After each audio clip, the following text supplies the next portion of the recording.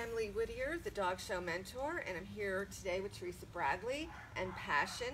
And Teresa's going to talk about dentition today. She's going to tell you what she's showing the judge, what the judge needs to see, and she's going to give you a few tips about where she puts her hands and how she deals with the difficult topic of slime. Take it away, Teresa. Okay, first off, the judge is coming up and you have your cookie in your hand. So we need to deal with the cookie because you can't show the bite and hold a cookie. So the cookie either has to go quickly back in your pocket or into your mouth, which is a lot of times what I do because it's there handy.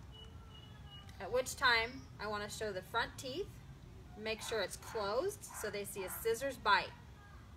Then I go and I show the side, and I have control of my dog with the hand in the collar. I just use my fingers in here and then this V right here to hold the head. I do the side, preferably if the dog opens the mouth and pants, then they can see all the side, and the P1 sometimes hides. So sometimes I just have to use my finger and just tuck that in. I hope the judge would tell me they're looking for that tooth so that I can help them that way, but not always do they. So then I turn the other side, same thing, all down this side. If it's slightly open, it's easier for them to see.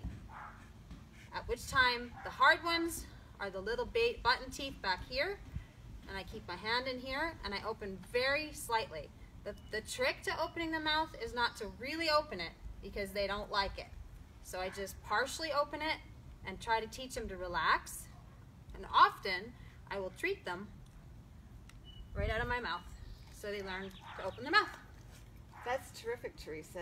And I just wanted to talk about those back teeth and sometimes why judges can't see it when the mouth is all the way cranked open is because the tongue gets in the way when the mouth is open to that degree. It's just a physical reaction that tongue will, and particularly if it's hot and it swells up, you can't see anything. As she said, open the mouth just a little bit. Thanks so much, Teresa. No problem. This is the end of part 2, Dog Show Mentor. Thanks for being here.